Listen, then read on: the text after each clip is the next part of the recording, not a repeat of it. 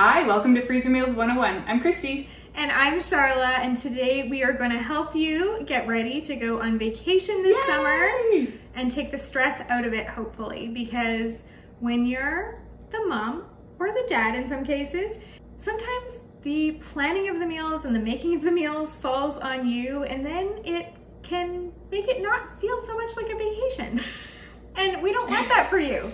Yeah, we camp a lot. And it is a lot of work to go camping, and there's ways to make it less work, and we're here to show you how. So today we're giving you ideas for things that you can do if you're going on vacation where you can plan ahead. Bring these with you so that you don't have to think about what to make when you're there. You don't have to do a lot of planning or prep, and you can sit with your feet up and read a book. Or if you're more the kind of person that's gonna go hike a mountain or do some like extreme sports, you can go do that. And listen, we're talking about those kinds of vacations where you are doing some of the cooking. We're not talking about all-inclusives. We are not talking about a hotel tour in Italy. We are talking about, you know, vacation on the cheap, where you're still making your own meals, you're getting an Airbnb, or you are camping and you need to look after yourself in the food department. So if you've been watching our channel for a while, then you know that our family goes to the mountains once a month or so, or once every few months anyway. And so we stay in a place there that has a kitchen. One of our sons is actually living up there in this mountain resort. He's working there, so we love to get to go and see him. And he moves out of the staff residence and into our place when we're there, because, you know, the food's better. And although Christy and I made him, we did make meals, him food, and we've made him more this time that I'm bringing for him. So I'm actually leaving tomorrow. Is it tomorrow already? It's tomorrow. Oh my goodness. It just hit me. Like, I was thinking in 2 days. No, I'm actually leaving tomorrow to go. And we're not bringing as many kids with us as we usually bring, but we still will have quite a few people to feed. And they're gonna be doing like mountain biking and swimming and hiking. And so they're gonna be really hungry. And so a lot of these are things that I've made to bring with us. And some I'm sending camping with my husband. I'm coming home early. I'm not going camping this year. I'm coming to babysit the grandbaby, but I'm a nice wife. And so I'm sending my husband some of the things he's requested. You don't want your children to starve. No, I've heard about the camping trips before I started going. And it's like my sister-in-law's, it's a big group that goes camping in my husband's family. There's like between 50 and 80 people that go. And so I had heard rumors of how my kids ate before. It was at everybody else's campsites, wasn't it? It was either just hot dogs, sometimes those little box cereals that you pour the milk into. Oh, but that's special. That's camping, right? It's fun. Yeah. But yeah, hot dogs, or at everyone else's campsite, they sort of hopped around and got fed by their aunties. So this time he's taking some of my freezer meals. He's just pillaging my freezer, and I'm good with that because that's why they were made, is so my family could eat. And you're doing some camping trips this year too. We are doing some camping trips this year. I have a fifth wheel holiday trailer, so I have a full kitchen in there. I have a full kitchen, but it's mini. Like, I have a fridge and I have a stove and I have a freezer, but they're small size, they're trailer size. But I can still put in, we have some ham and cheese sliders coming up here. I love to take those camping. This is the sliders, the ham and cheese sliders. You can jazz these up if you wanted to and do ham and turkey and a little bit of like Havarti and Monterey Jack and make it like a Monte Cristo. But we're just gonna do these our regular self. So you're gonna need the sheet pan of buns. You know, you can go to Costco and you can get a double pack. So there's 24 buns, and then you cut them in half. I'm just doing 12 here in the video. We're gonna cut them in half. We're gonna lift the top off like a lid, and we're gonna lay out our deli ham. So we just go to the deli and ask for them to slice you some ham.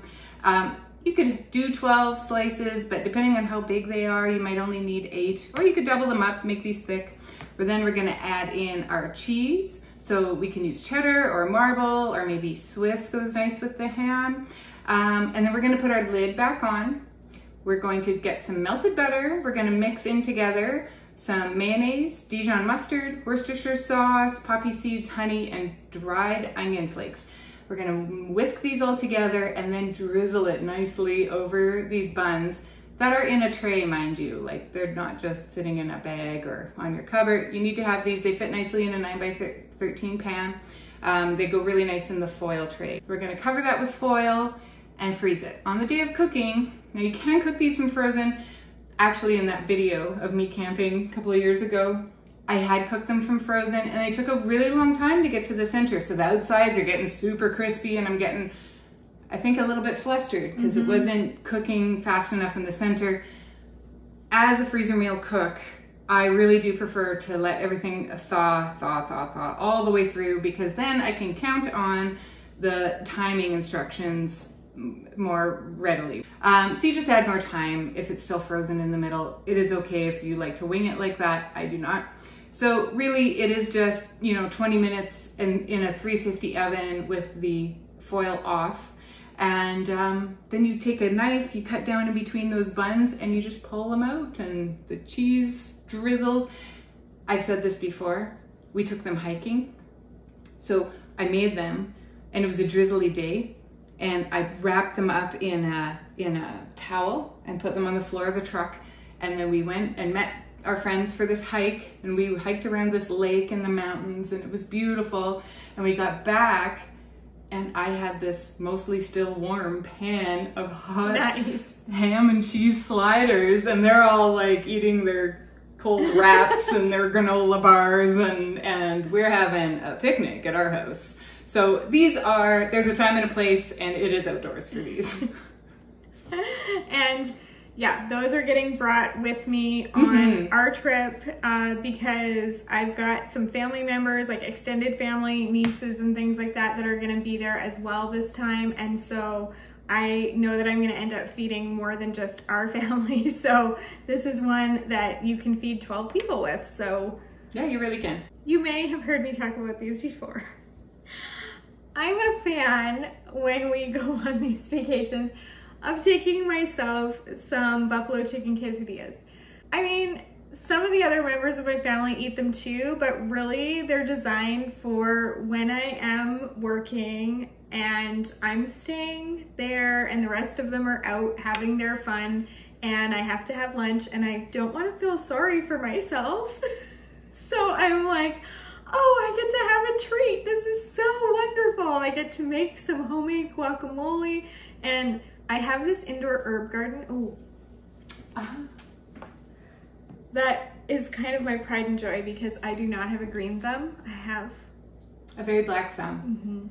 And so this is the only thing that I can manage to keep alive. And so I bring some of my cilantro with me to make the guacamole, and I just feel like, those spicy serrano peppers that I stick in there, it's like the best guacamole.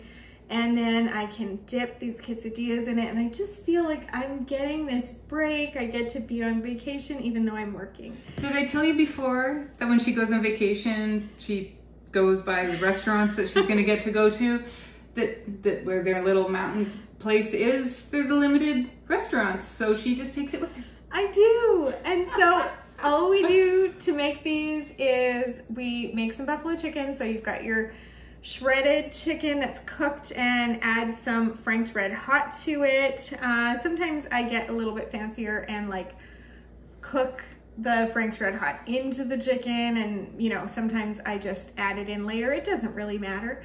And you're going to lay some cheese. I like a habanero cheese blend, but you can do a Tex-Mex, or you could do really whatever kind of cheese you want, like jalapeno jack. You could do blue cheese. It's buffalo. You could do blue cheese. Have you never done it? I've never done that. Oh. Well, goals. It might be time. Hashtag quesadilla goals.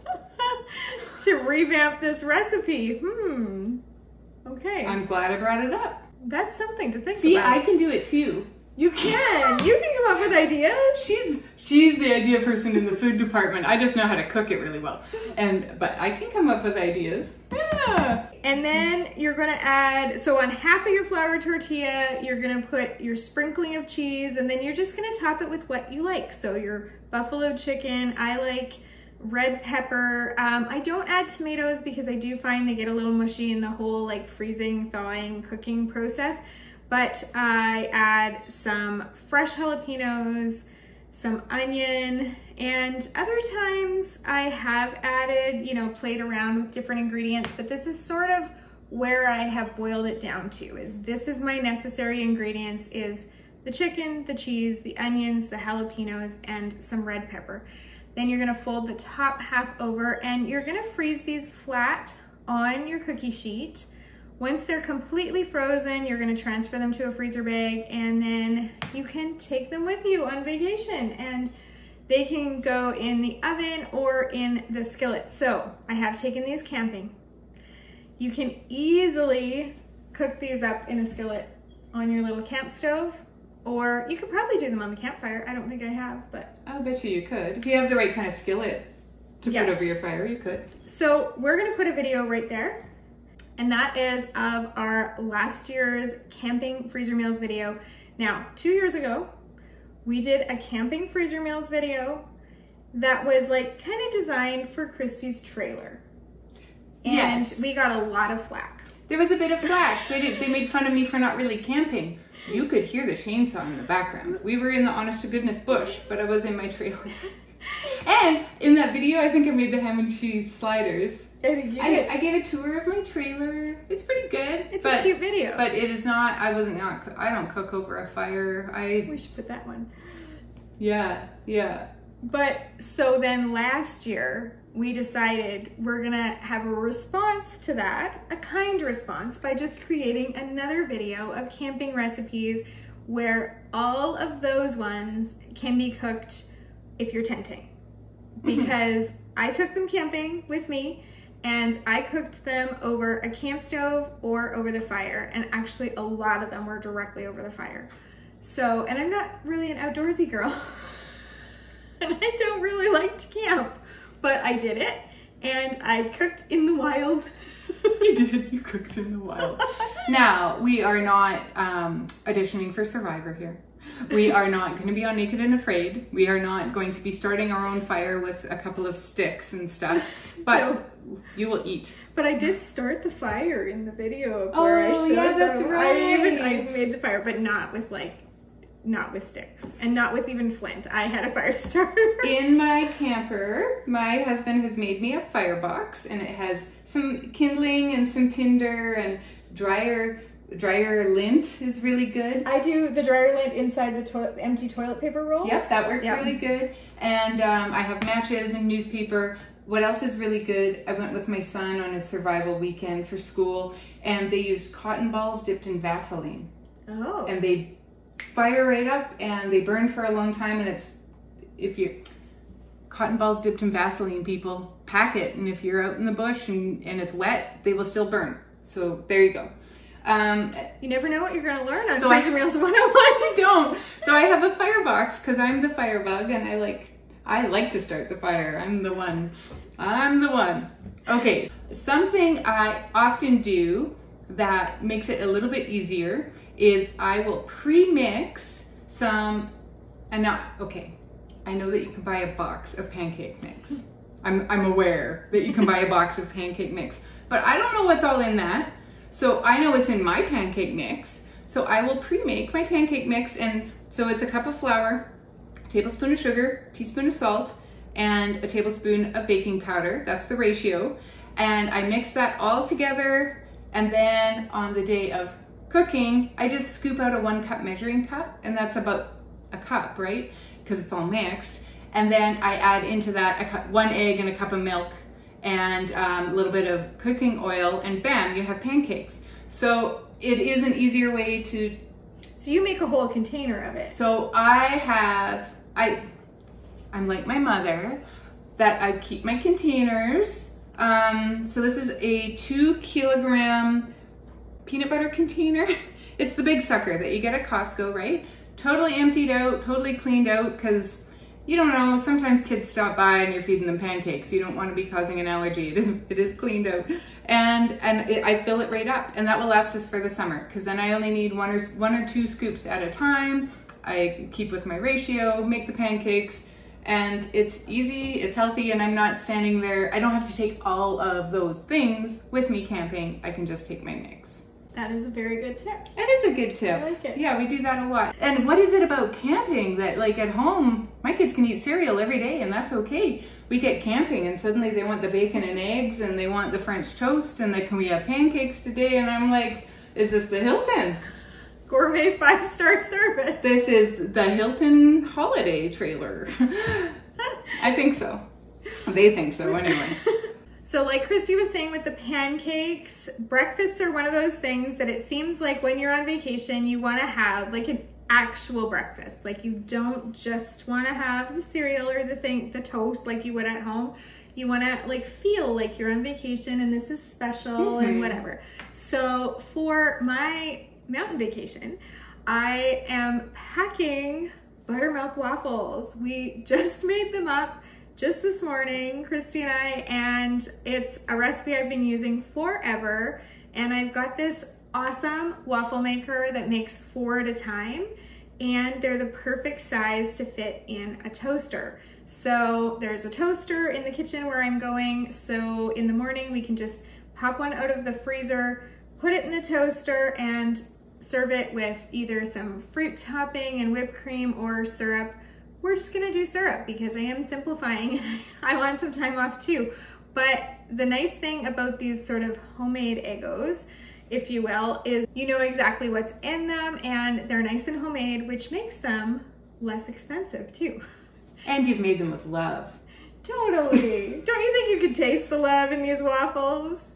So into a large bowl, you're gonna whisk together your flour, sugar, salt, and baking powder. And then either in another bowl you can mix your wet ingredients together, or you can put them right on top here.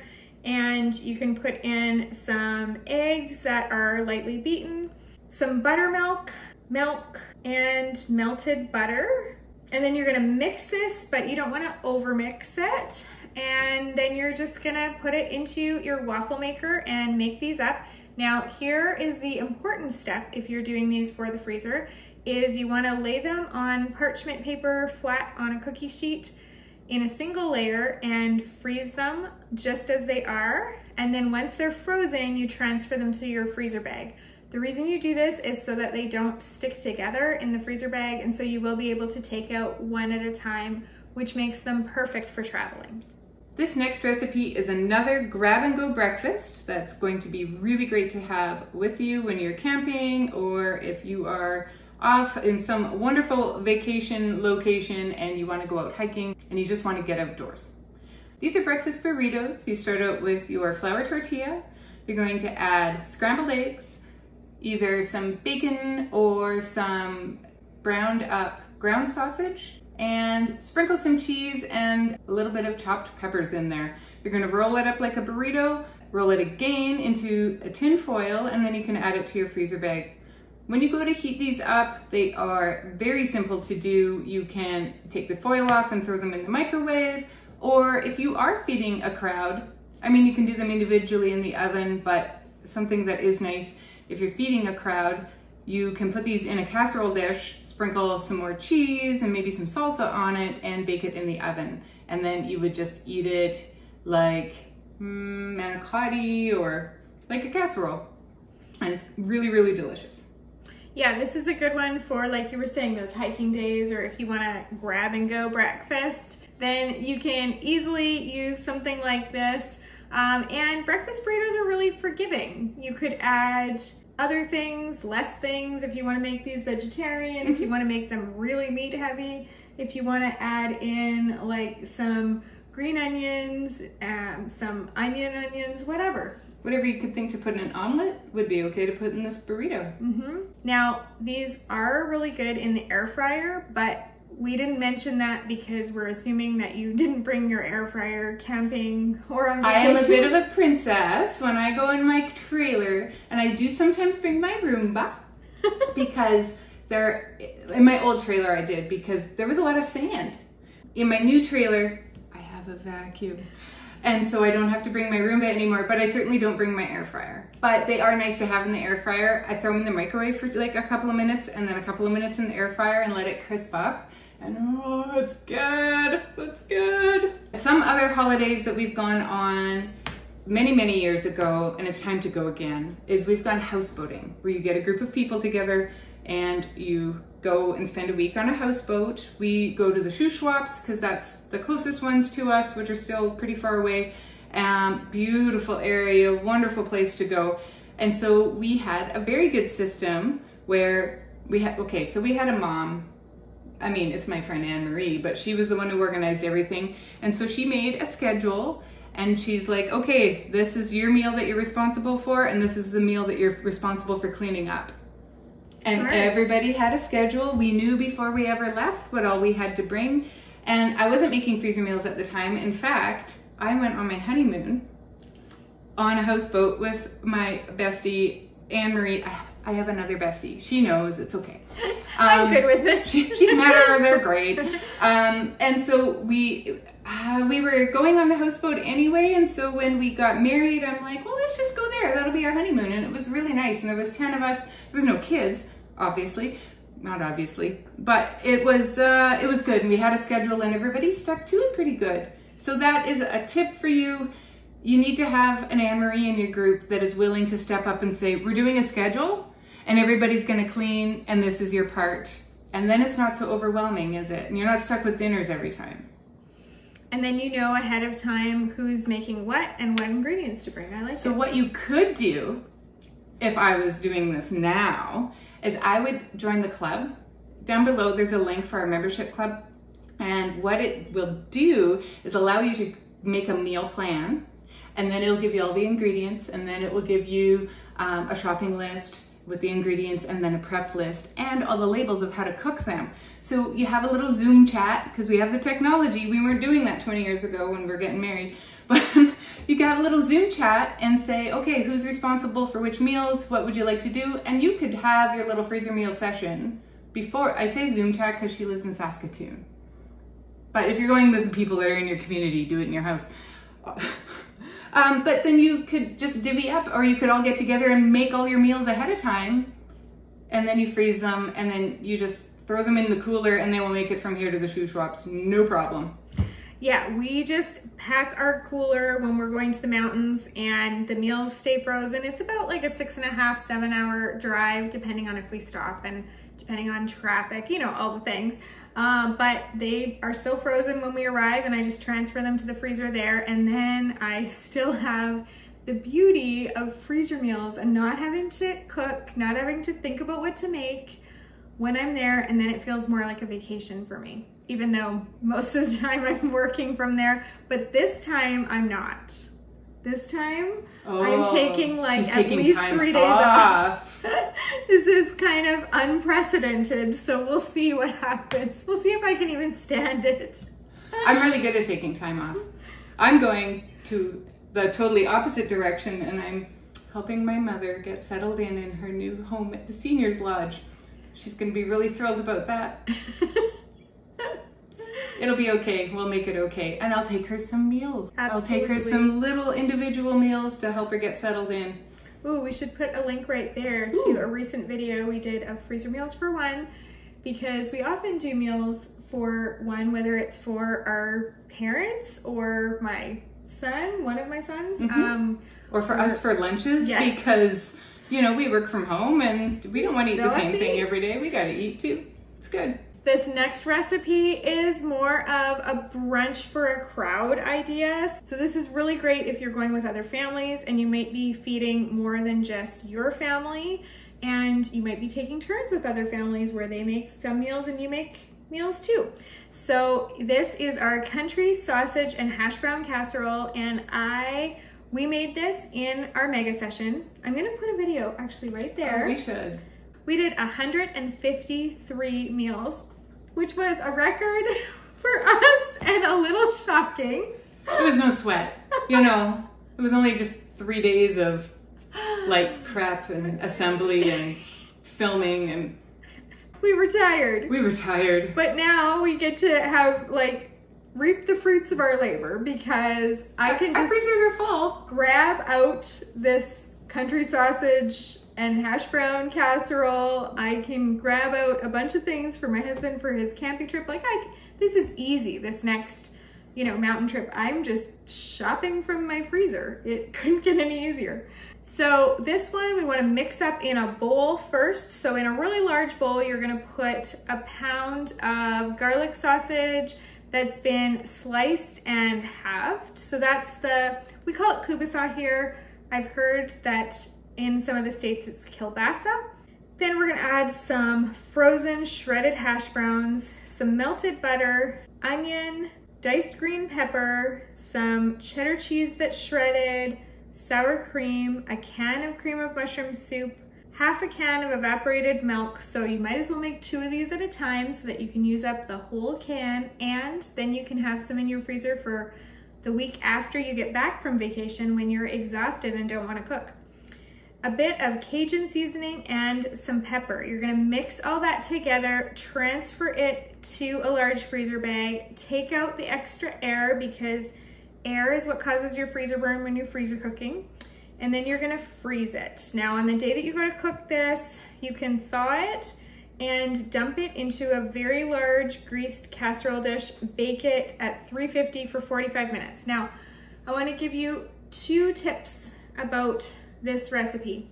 First tip is that you could instead mix this in a bowl and then pour it into like a disposable foil tray, one of those really, really large ones, because this makes a lot. And then cover it with foil and freeze it. That would allow you to not have extra dishes to do on your vacation and just take this as it is. So it would be one less step to do. The other tip I want to give you about this recipe is that Christy and I both made this already since our mega session. So we made 4, so we ended up with 2 each. So I've got 1 more left, so I'm taking it on this vacation. But we used one for, I think it might have been Father's Day, and Christy's already used one of hers. She found hers was like too mushy, or like... It ended up going mushy, and I think it was because, first of all, I put it in a really deep dish. It wasn't spread out in a 9x13. It was in my Pampered Chef deep dish covered baker, and it's tall, right? Like it's like a Dutch oven, and it had a big lid on it. I did cook it for 45 minutes, and then I took the lid off and gave it another 10. But it never really crisped up, and when we put the spoon into it, it just kind of it was a little mushy. The shredded potatoes, most of our hash brown casseroles are made with the diced potatoes, and this is the first one we've done with the shredded, and so I think there's a better way to make it. So we found that ours was really good. We liked it, and it was nice and crispy, but I had done mine in a really large casserole dish, and so it was more spread out, therefore a thinner layer, and I had cooked mine uncovered the whole time. So very different. Right. This was a recipe we were playing around with, so we've kind of figured out the secret now. And the secret is uncovered. Uncovered. And in a big, because they really liked it, and I'm like, eh. So I am looking forward to trying my second one. And are you glad that we do 2 at a time? Absolutely. Even if it's a new recipe, just so we have a chance to fine tune and fiddle it with it. We test these before we send them out into the world, as in putting them on the website, right? We want to make sure that they are enjoyable and that they taste good and they cook the way they're supposed to cook, and that they can freeze. And we play around, and we have had some that didn't work. We've had some that were real winners.